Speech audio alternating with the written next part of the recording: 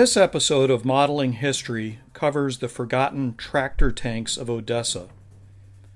Following the German invasion of the Soviet Union in 1941, the Black Sea port of Odessa was surrounded by German and Romanian army forces.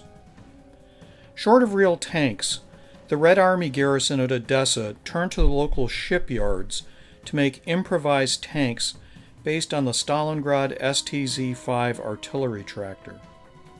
They were called NI tractor tanks.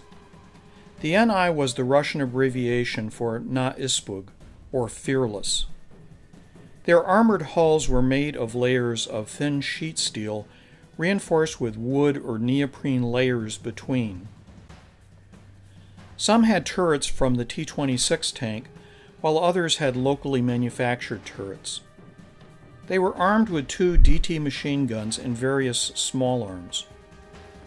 While not the most imposing tank of the war, they did reasonably well against the poorly equipped Romanian army units. A total of 68 were built, but none survive today. My model was built much like the original. I started by building the chassis from the Vulcan Models STZ-5 tractor kit. I then created the hull using 15 thou and 20 thou evergreen sheet plastic. The turret came from a Hobby Boss T-26 model 1931 light tank. I painted it overall in Tamiya RAF dark green.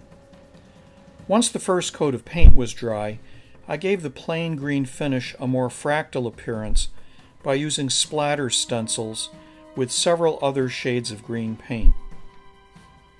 The figure with the model came from the excellent range of French reed oak 3D printed figures. Overall, this results in a very small model of a very unusual tank. I hope you enjoyed this episode.